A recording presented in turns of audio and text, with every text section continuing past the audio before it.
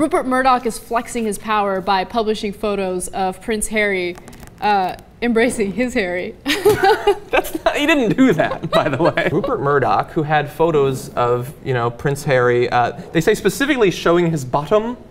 That's how the Brits, I guess, like to talk about it. And so he had the choice: should I show these or should I not show these? And he made the unilateral decision to put it forth, to sort of show the Brits, I still have power. Yeah. But if he wants them to work with him in the future, this seems like a really bad move. I'm just amused by this story on so many different levels. Like, everyone is making such a big deal about these naked pictures. Who cares? He's in Vegas. Yeah, I don't care. The only thing that I would criticize him for is the lack of judgment, allowing strangers up to his hotel room while playing strip billiards. If you're gonna play, sounds awesome. It does sound awesome, but unfortunately it's not awesome when you're a high profile individual, and of course people are gonna wanna take these pictures.